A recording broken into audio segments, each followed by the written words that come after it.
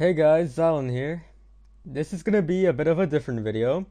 Today I will be doing a commentary style video, and I will be talking to you guys about my terrible experience with the Xbox 360. And I'm gonna try to keep this video as short as I can. So yeah. So a while ago, this was exactly 5 months ago, this was around New Year's, I got myself an Xbox 360. And I spent like 100 bucks on the console and all of the components. So I get it, and I think to myself, oh my god, this is so epic. I'm such an epic gamer, man. And, you know, just looking back on it all, just the presence alone of this Xbox 360 makes me all excited. I was really happy, you know. So after this, a few weeks go by, and I am very busy with school. This is also the time where I made that video where I plug in my Xbox 360 power adapter and the whole earth explodes. Cause it didn't work. I don't know what happened to it. It just stopped working. So even more weeks go by, I get even more busy, and eventually I did find the time to get myself a new Xbox 360 power adapter.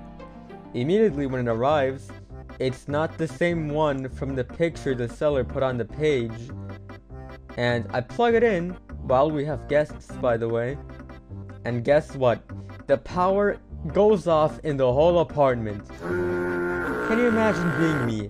Being little old me. You know, I'm only 15. It's all gonna go downhill from here. I'm in the 9th grade. Everything is getting more and more stressful. And then this. No one deserves anything like this. Now thankfully, all that pain is over because I did get a new Xbox 360. And this one was like 30 bucks. I'm actually surprised at how cheap it was. It wasn't even on auction or anything. I'm guessing some parents sold off their kid's Xbox because he was misbehaving or something. Now with this new Xbox 360, I actually got GTA 4, Need for Speed Carbon, Need for Speed Pro Street, and Need for Speed Underground. And you know, I already had Halo free when I got my first Xbox 360. And I'll probably be getting more game demos and all of that. So yeah, stay tuned for that. Hopefully it doesn't fail on me like it did last time. And my old Xbox 360 I'll be selling, but I'll have to sell it without the hard drive because I can't get the Xbox Live account off of it. And my friends told me the Xbox Live account is saved on the hard drive. So yeah, I gotta remove that. So yeah, absolutely, what a shit show. This was all so stressful, like genuinely. Again, nobody deserves anything like this. I think I would have rather had my Xbox 360 Red Ring than just have the power supply not work after a few weeks of owning it, you know? Like, the power adapter wasn't even showing any lights on it. Like, what the hell? And you know, I really thought this was a huge anomaly because I couldn't find anyone else having the same problem, you know?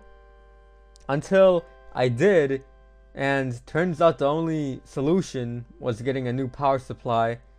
But, you know, I already tried that. That didn't go well. So it was either I get a third power supply, which would hopefully work, or I could just get a new Xbox 360 for the same price.